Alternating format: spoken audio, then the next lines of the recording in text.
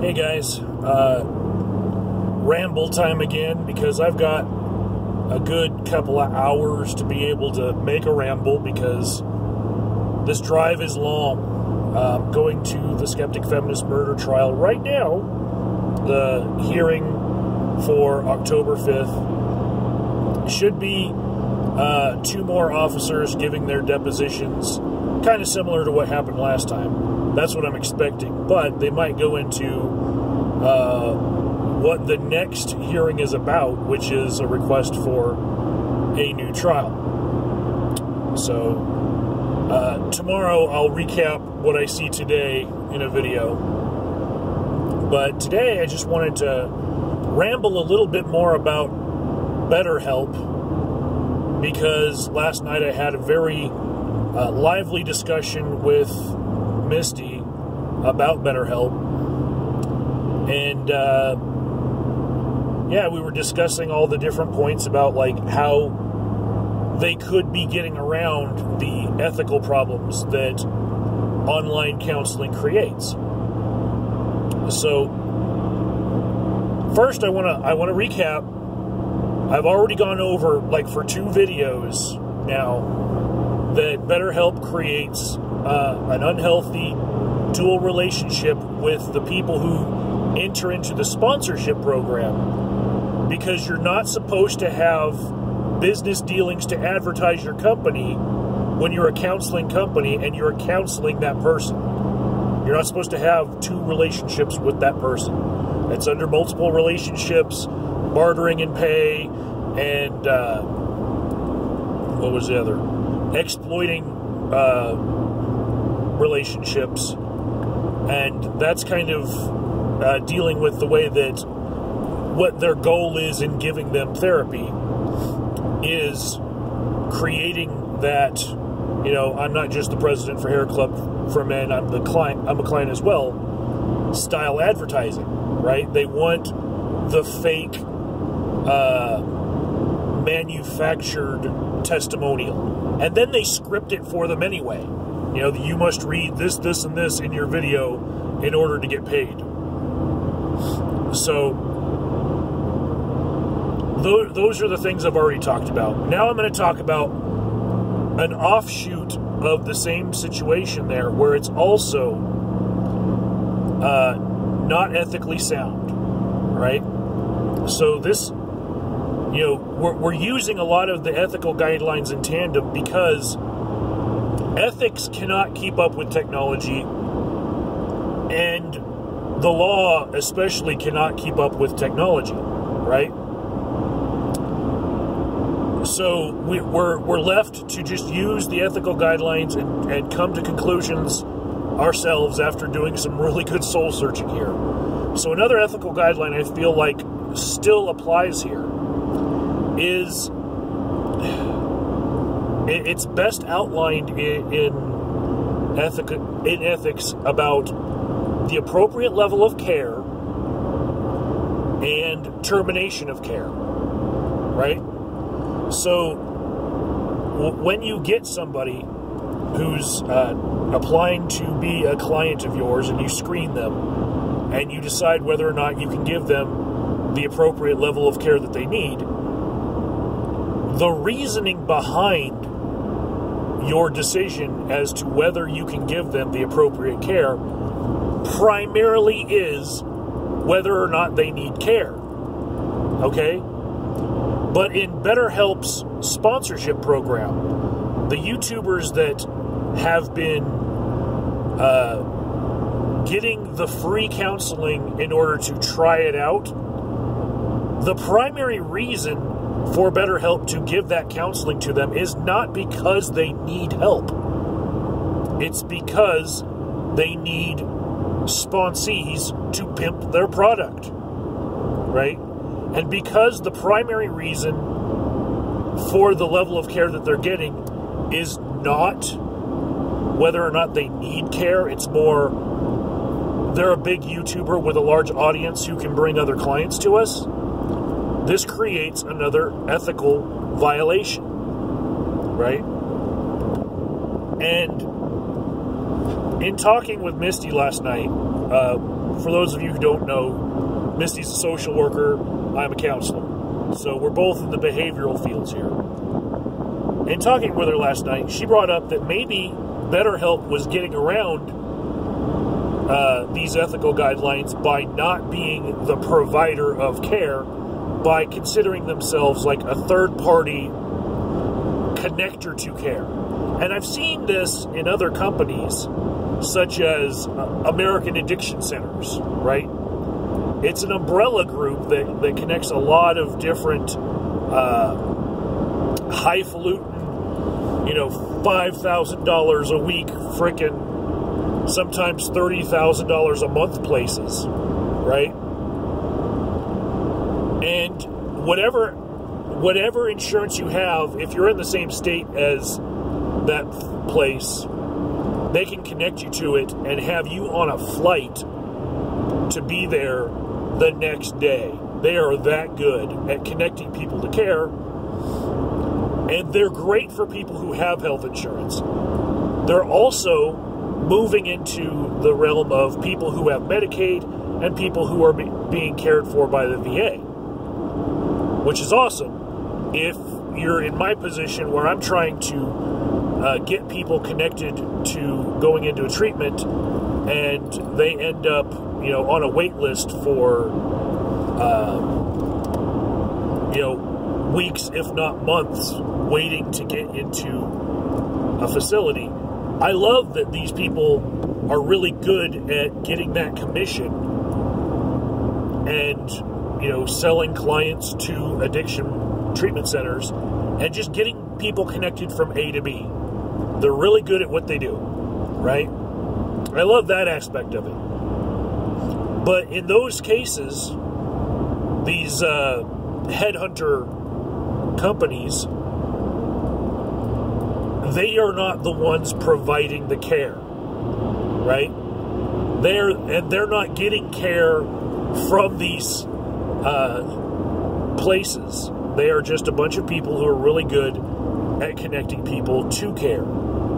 So there is a ethical guideline about third-party services in the APA Code of Ethics as well, but things are left up to interpretation. These are not laws that people can break, that are black and white. These are guidelines, and they're left vague intentionally, I think, so that people can't skirt the letter of them. They're left very broad. And I like that about the ethical guidelines, because you can separate yourself from having to work for people who are willing to break ethics in order to make $1 off people who are sick. So the reason why BetterHelp does not fit this description of third-party provider is, for one, in the contracts that they're giving to these sponsorship YouTube channels, the free counseling is written into the contract. So it is part of the payment for them pimping their service. So they are the ones providing the counseling hours, even if they're connecting it to a contractor. And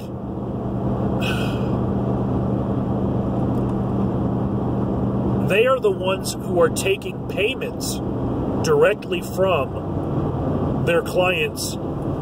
They don't just, get a finder's fee and then connect someone to somebody who's using a mom and pop shop to Skype them. No, they're connecting video chat style through BetterHelp, and BetterHelp is taking their cut of the counseling hour pay for every hour that they're getting counseled. So BetterHelp is the organization providing the care, right? But they're acting as though they are protected from these ethical guidelines in that they're using contract work. Well, I'm going to use a now defunct group right now as my example. Arapahoe House, which went under like a year and a half ago, right? They were the biggest treatment group in Colorado, and they went under. They had on-call people who were direct employees of them, but they also had, just in case they were not able to fill a residential counseling class with somebody who was able to provide that care, they had the ability to call on-call contractors to come in and do classes for them, right? So would it be okay for those contractors to come and sell Girl Scout cookies in the middle of the class? Fuck no. Would it be okay for one of those contractors to, a month after giving a class to one of Arapahoe House's clients, to meet them in a club and say, hey, I remember you. Hey, you want to dance? Fuck no.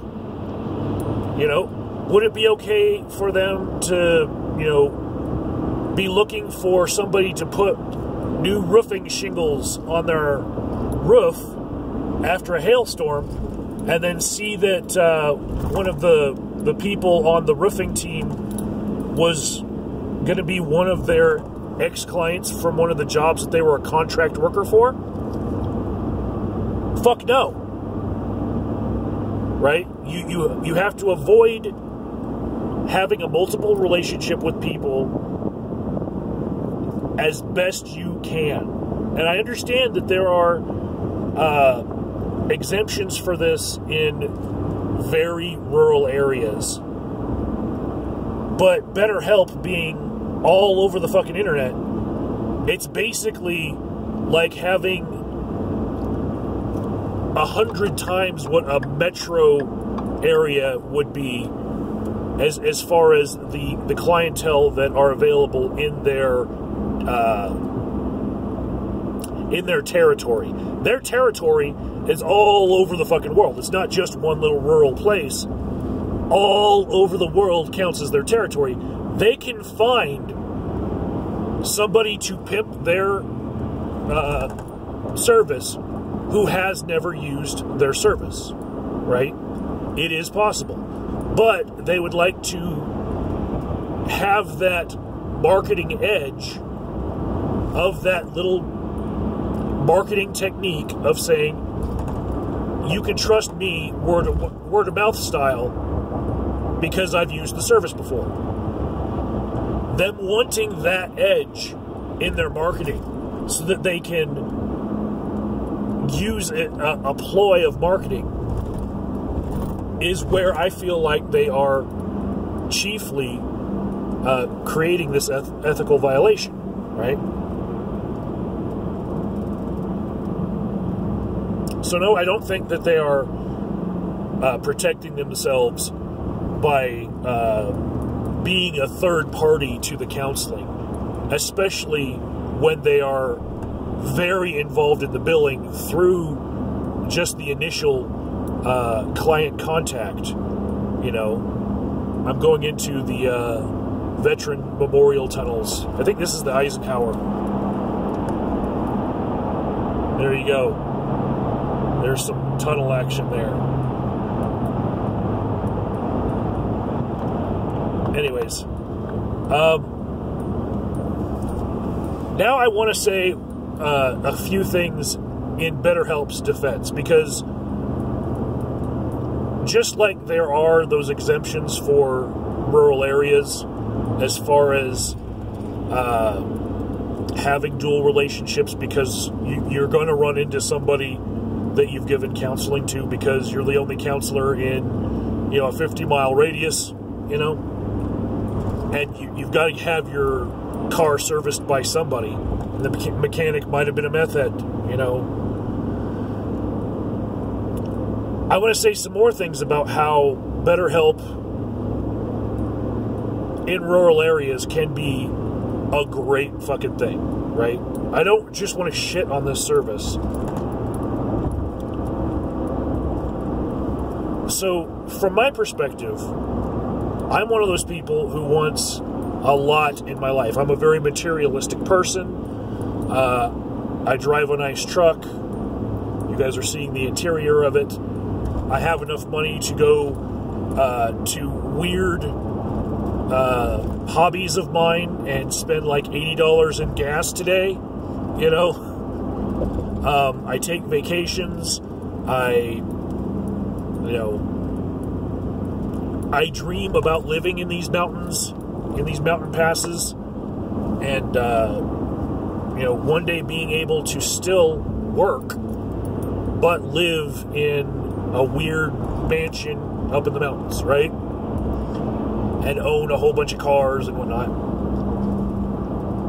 There are places in the state that, given a certain level of pay, you could live high on the hog, right? You could be living very well on the $15 an hour average that BetterHelp would give you, right?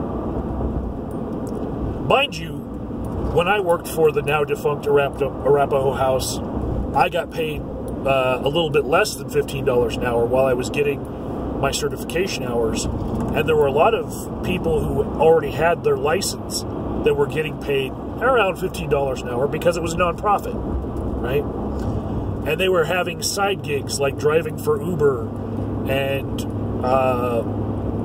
they were working waitressing jobs on the side. They couldn't be bothered to be called in if somebody was sick to work some overtime because it would cut into their side gig and they wouldn't be able to afford to work there. That's how the pay was working. You can't live in the metro area of any large city on the pay that nonprofit counseling will give you. Well, BetterHelp would have been a great side gig rather than Uber for a lot of those people. It puts less wear and tear on your car, that's for goddamn sure, right? And it helps them stay within their field. You know? You want to try to make sure that all of your jobs are building your career. But also, here's the thing that I think is amazing. Being a counselor, or being in the behavioral fields at all, it takes people to be able to make a practice, right? You have to live in a metro area. You have to live in a place that has high population density in order to survive. Companies like BetterHelp, which are helping mainstream telehealth services, they are making it so that I don't have to make, a six-figure salary in order to live high on the hog. There are plenty of rural areas that are beautiful that I would be able to live in making just $15 an hour, right? And that's one of those calculations that people really have to make in their life. Some people would rather live in the middle of the action, in the middle of Denver, having the Pepsi Center and Red Rocks for concerts, and, having every sort of store imaginable within like a 20-minute drive when it's not rush hour. I'm one of those people. I love my high-speed internet, right? I have a gigabit line now. And so when I'm at home, I can upload, 5 gig movies to YouTube and not even be able to finish the tags and titles and make everything perfect and get my thumbnail in there before the time that it's already uploaded and processed. I love that, right? And rural areas don't have that yet. But there are people who would love the peace and quiet and just the clean air and less hustle and bustle of rural areas, right? As soon as rural areas have gigabit internet access, I'll be one of those people. I'm kind of like a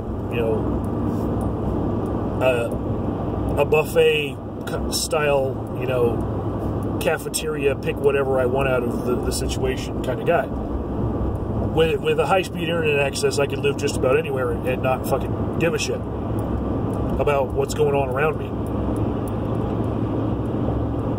Even if there were cows, and the cows shit, and it smells. You know, if I have a gigabit internet access, I'll be like, well, you know, rancher got to make money.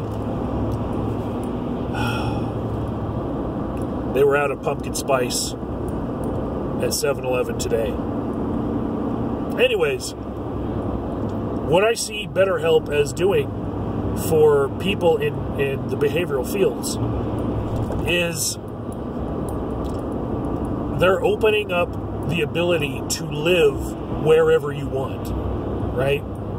As long as you're licensed within the area that you're practicing, you can live in the most rural parts of your state now and make a decent enough living that you can make ends meet and maybe put a little bit away for retirement, you know? There are different economies here in Colorado. Like in Denver, you just could not afford to live on BetterHelp pay, right? You just can't. It might be a good side gig for keeping your ability to do counseling if you have to take a job where you're not doing a lot of long-term counseling and you're doing a different job in behavioral health. It might be a good thing to keep your licks sharp. But Colorado Springs, I don't think, would be a very good place to be subsisting on BetterHelp pay either. But Pueblo, La Junta, Canyon City, those kind of places, well, Trinidad maybe, not Canyon City. Canyon City has a different economy to it. It's got a whole bunch of million-dollar farmers and people who are on the federal dole for being jailers and whatnot for their federal prisons or supermax prisons. So there's a little bit different economy in Canyon City. But Trinidad, Pueblo, Sterling, you know, really remote places, as long as you have a decent internet connection, you would be able to make enough to live on doing BetterHelp, and that is great, you know. Kind of the way that, you know, you don't like that Uber and Lyft ruined, you know, the career taxi cab drivers' financial future, but it also kind of gave a lot of people access to a job that, you know, they don't have to be vetted on other, you know, issues, and they don't have to pay for a medallion to get in there. You know, it's opened up a gig economy to where people don't have a contract of having to work, you know, a set amount of hours for a cab company, and so they can be a little bit more versatile, especially if they have like children at home and they're like they were a one-income family and now they can be like a 1.5 income family. You know, it's been really good for a lot of people. So there's good and bad to a lot of gig economy jobs.